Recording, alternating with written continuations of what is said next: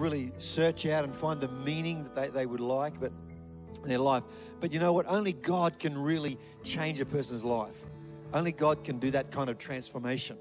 And so we're in the business of helping people, directing people towards God and towards Jesus for that transformation to take place. So I just encourage you to open up your heart today. We're going to welcome, we're going to roll out the welcome mat to Jesus, to the Holy Spirit today to come and just to speak into each heart and each life today. So why don't you stand up with us? We're going to sing.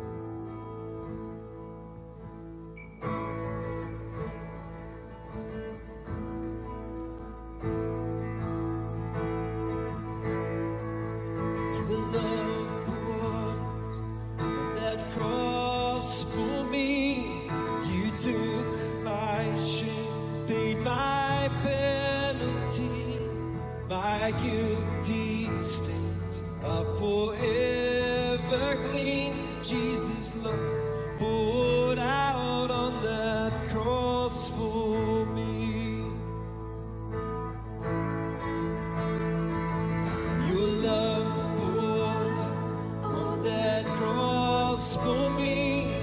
You took my shame, paid my penalty, my guilty stains are forever clean. Jesus' blood poured out on that cross for me. Hallelujah.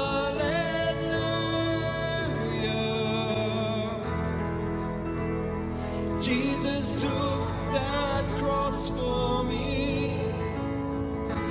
Hallelujah.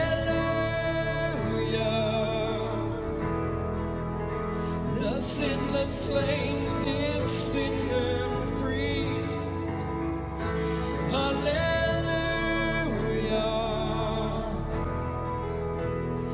Darkness has no claim on me. Jesus' love poured out on that cross for me. Your love poured out on that cross for me. I'm saved by grace, I'm forever free. You trade my chains for your victory. Jesus' love poured out on that cross for me. Yes, he did. Yes, he did. Hallelujah.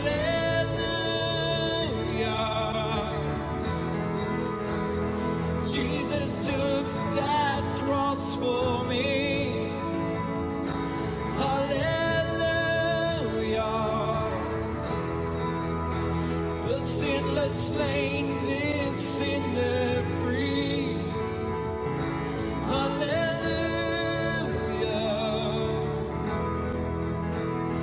Darkness has no claim on me. Jesus' love poured out on that cross for me.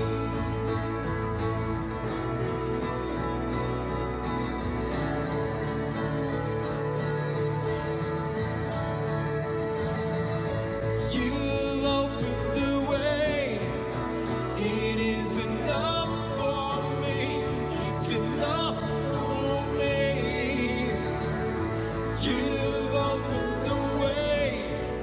Jesus, enough for me. It's enough for me. You've opened the way. It is enough for me. It's enough for me. You've opened the way. Jesus, enough for me. He's enough. Hallelujah.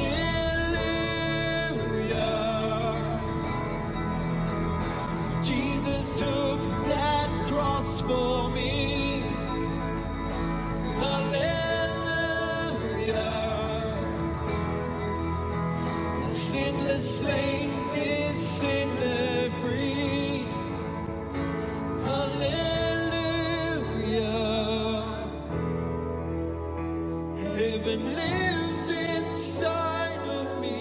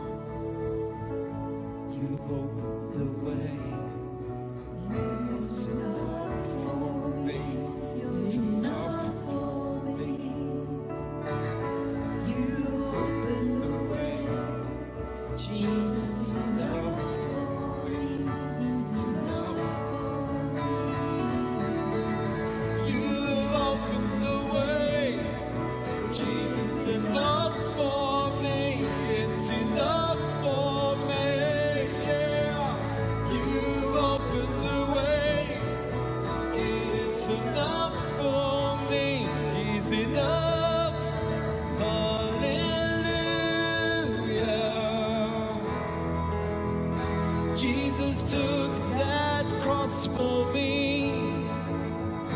Hallelujah. The sinless slain, this sinner freed. Hallelujah. Now heaven lives inside me. Your love poured out on that cross for me.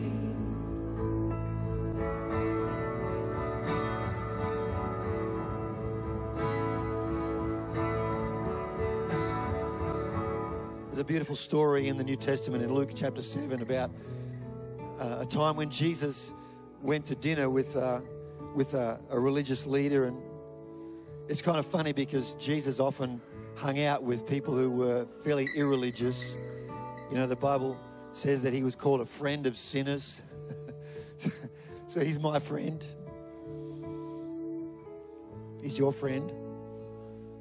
And but this is a religious guy, and Jesus went with his disciples to this dinner. I guess it was a formal dinner, not quite sure, but they were all sitting around the table, respectable, ordered, and sitting there having a meal. Anyway, what happens is that a woman comes in carrying a jar of very expensive ointment, and she just kneels down behind where Jesus is sitting, and she's crying and she's weeping over her sins, because the Bible says in Luke 7 that she was an immoral woman. It says an immoral woman came in carrying this jar of expensive ointment, and she was weeping, and it says that her tears were falling on Jesus' feet, and she was wiping his feet with her hair. And she was anointing his feet with this ointment, this expensive perfume on Jesus' feet. And so the leaders, the religious people that were there, the men were there, they were saying, well, doesn't Jesus know who this woman is? I mean, surely if he was a prophet, if Jesus was a prophet, surely he would know that this is a sinner. I don't think the implication was, in those words, the implication is, well, she's a sinner, but I'm not. I think that's what they were saying, really. And it's funny how that we like to attach to people a rating system for sins, don't we? We like to say that some sins are particularly bad, and some sins are almost okay. But as for me, well, I'm okay. There wouldn't be anything I've done that actually would be really what you would call a bad sin. That's human nature to do that, to justify ourselves, and we do it by pointing at other people, don't we? And so that's what these men were saying. They were basically pointing the finger at her and saying, well, look, she's a sinner, but I'm not. I'm okay. But at the end of this story, when you read it, it says that, Jesus says to the woman, he says, your sins are forgiven and your faith has saved you. Your faith has saved you. What I love about that is it wasn't her tears and her sorrow, and the Bible uses the word repentance, to repent or to be sorry for our sin and to turn away from it. It wasn't her tears that saved her. It was the fact that Jesus was about, shortly after this, to go to the cross and pay the penalty, the absolute penalty for the sins of the whole world. That's what saved her. That's what saves us today, exactly the same way. And so we've got the opportunity today to celebrate and remember the death of Jesus on the cross. Why don't you just look to God right now with me? We thank you, Lord God. Thank you, Jesus, that you died in my place. Thank you that we can remember, as your word says, we should remember your death on the cross. We should keep that in our focus, and we should acknowledge that, Jesus, you died in my place. And we do that with joy and with thankfulness today. We acknowledge your death and your resurrection today. This little piece of biscuit that speaks of the broken body of Jesus, and this grape juice that speaks of his shed blood. We thank you for it today, Lord, that we can remember what you did for us. Amen. Amen.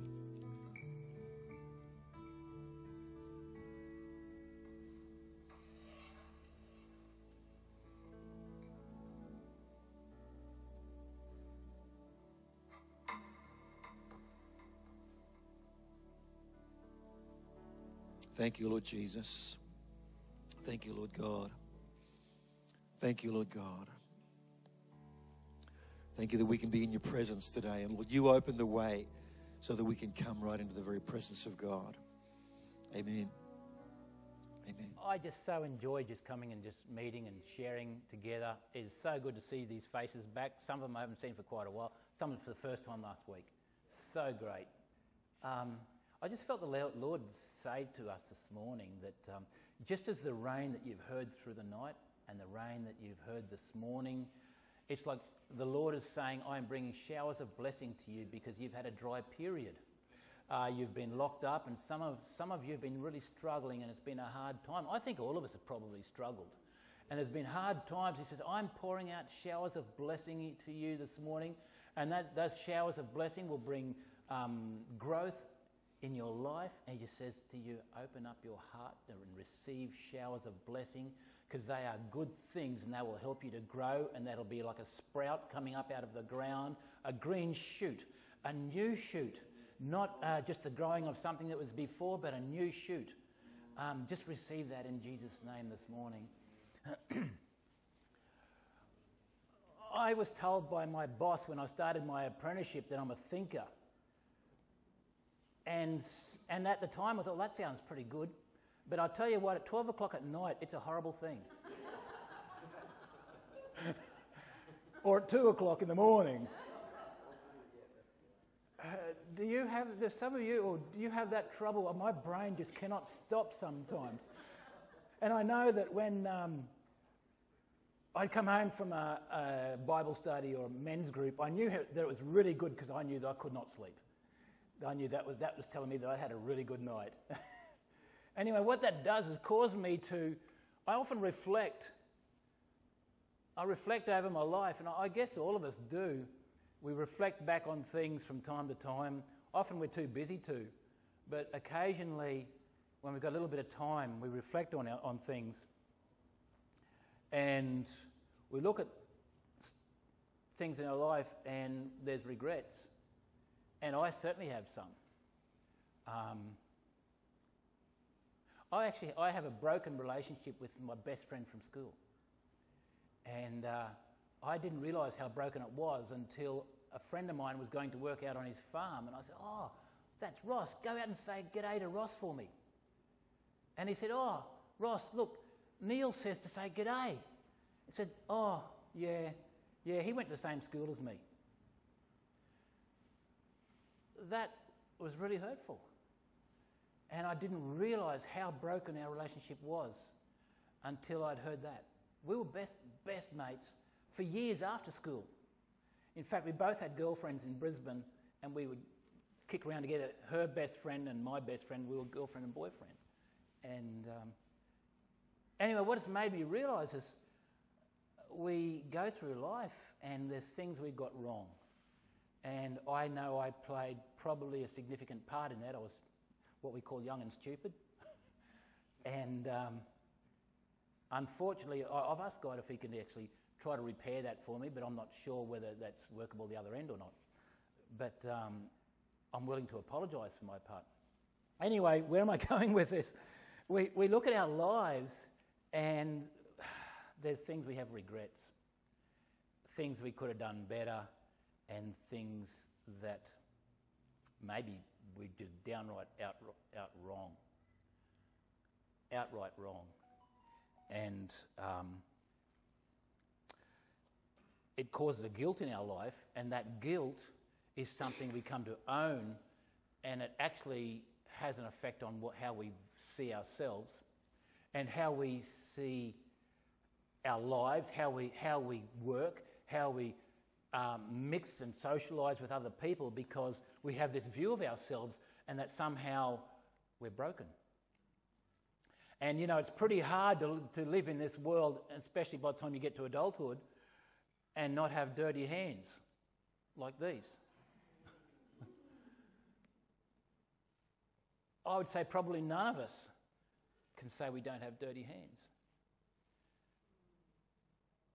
And we carry that, and we can carry the guilt and the shame of what we've done. that's caused us our dirty hands, or sometimes much worse. I would also want to just open this to, sometimes we own a guilt that's not really ours. It's been placed on us because of someone who had some kind of element of control, or in some situation, they pour this thing on us and we come to own this guilt or shame that's not really ours. But it's somehow attached to us, and it affects our lives as well. It affects our view of ourselves. It affects not only our view of ourselves, but because of that, it affects our relationship with other people and how we conduct ourselves. It can cause us to be a failure, or it can cause us to overachieve, to compensate. Neither of those things are good for us.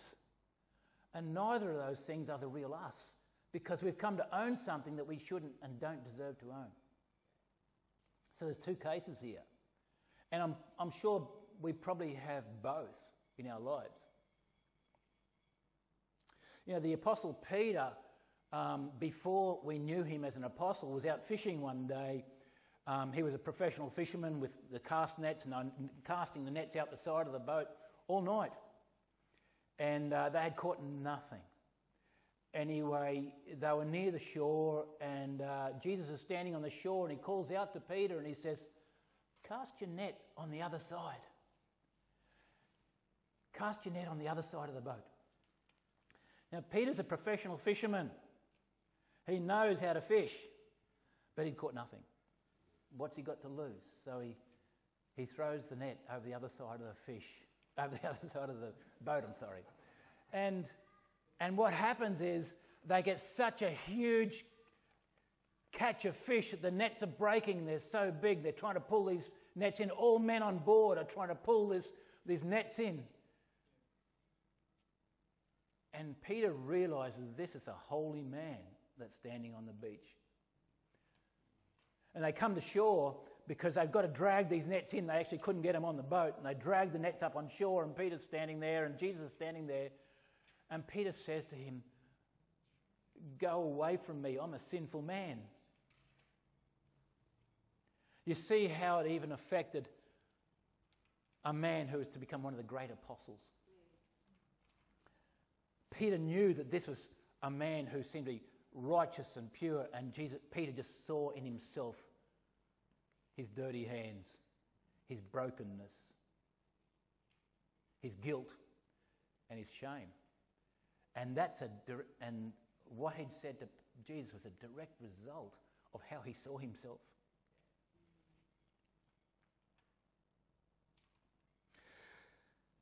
You know, we have this term, look me in the eye, when you want to say that, and it comes from the expression of someone who's guilt when they don't want to look you in the eye and they're looking down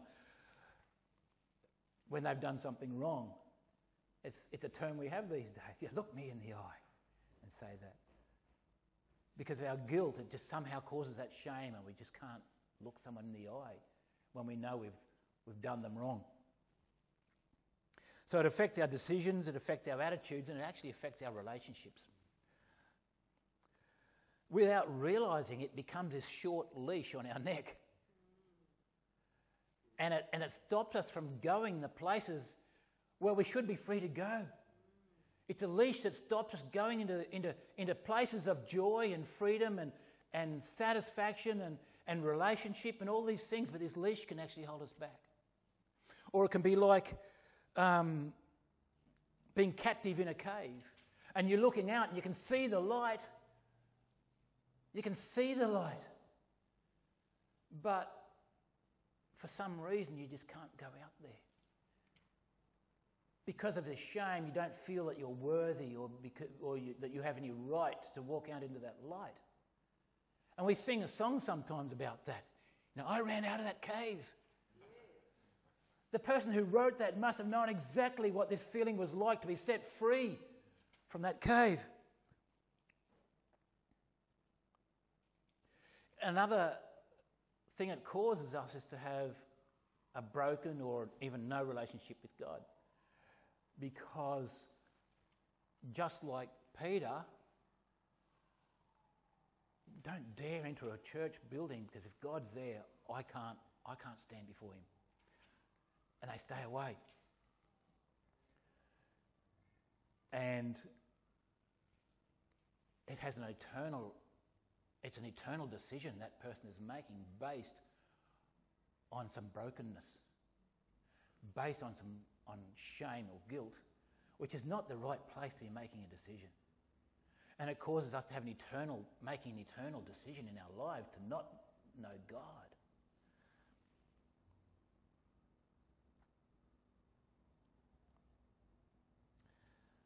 Maybe you've been keeping a distance from him too, just because of that. I've got friends that I once invited to church, and they said, "Oh, the roof would fall in." Now, we've got pretty strong roofs in churches, but clearly there's a thinking in their mind, in their head, that somehow I'm not worthy, or my hands will be exposed, and I don't want to be exposed.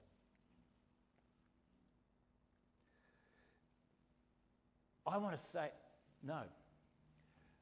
Jesus says this to you today. Jesus says this to you today. Once you're alienated from God, you were enemies in your minds because of your evil behaviour. But now Jesus has reconciled you by Christ's physical body through death to present you holy in his sight, without blemish and free from accusation.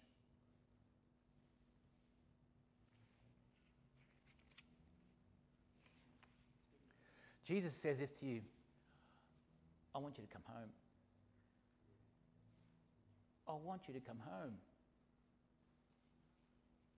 I don't want you to feel shame. I don't want you to feel guilt. And I especially don't want us to stop us being together. The devil has this, he portrays the church as this something where God just wants you to feel guilty all the time. It's somehow a controlling thing to keep you in order. That's not God. That's the devil. You see, the devil loves religion. Religion is his building, and it's a controlling thing. But Jesus says, I come to set you free, and you will be free indeed.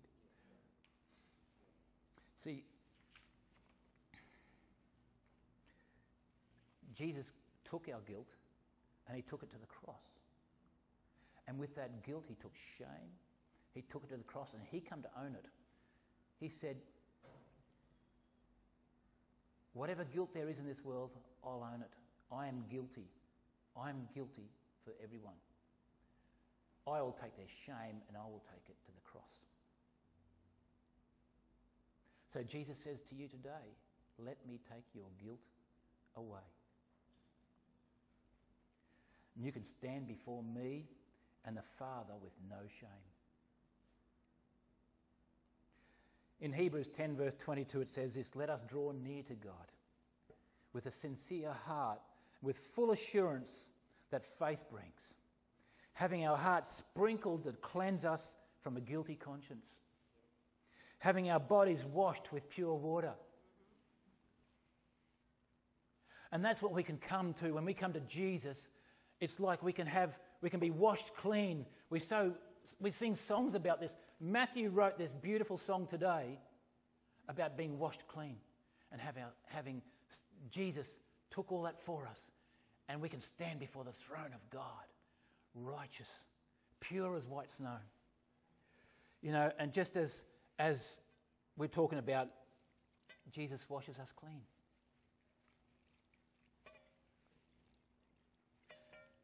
And puts me in a place before God where no longer I need to feel that shame. No longer I need to carry that guilt, because he carried it for me. And he washes me clean.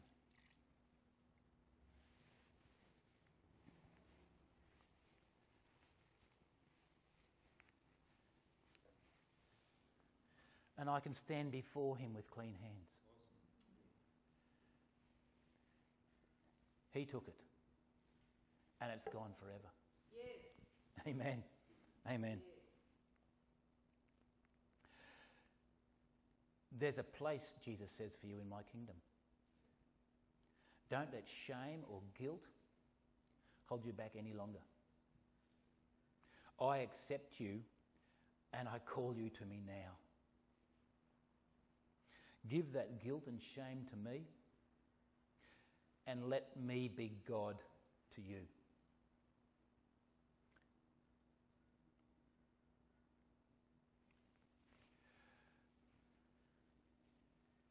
I guess there's one thing I just want to add to this. Jesus is willing, and not only willing, desires and has already done this for you, whether you accept it or not. And so the very decision is actually yours. It's not for him to decide. He's decided, he's done it. He's paid the penalty. He's carried that for you. But it's up to you to give it to him. It's up to you to do that. To acknowledge, first of all, that you have had dirty hands.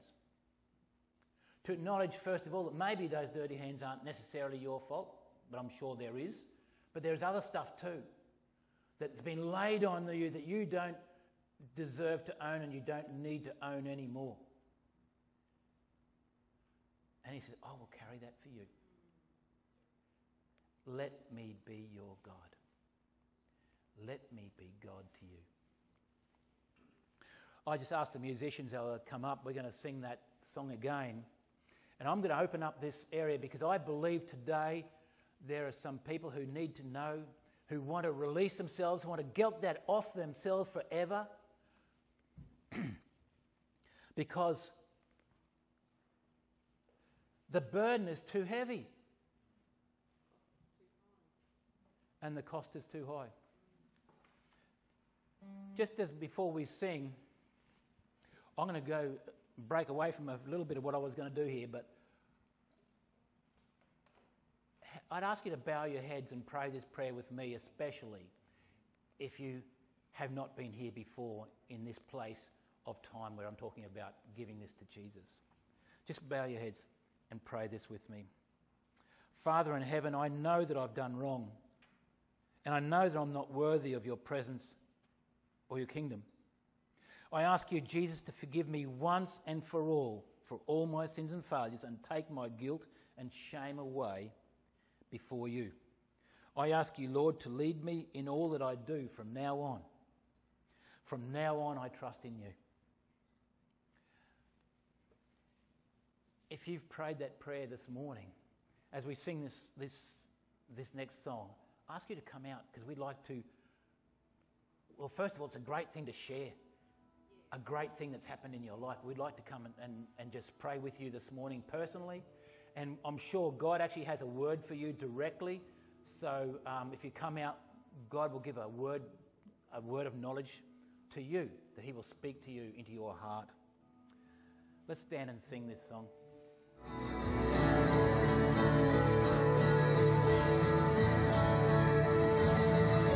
You opened the way. It is enough for me. It's enough for me. You've opened the way. Jesus, enough for me. It's enough for me.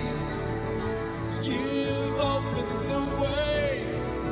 It is enough for me. It's enough for me. You've opened the way. Jesus, enough for me. He's enough. Hallelujah.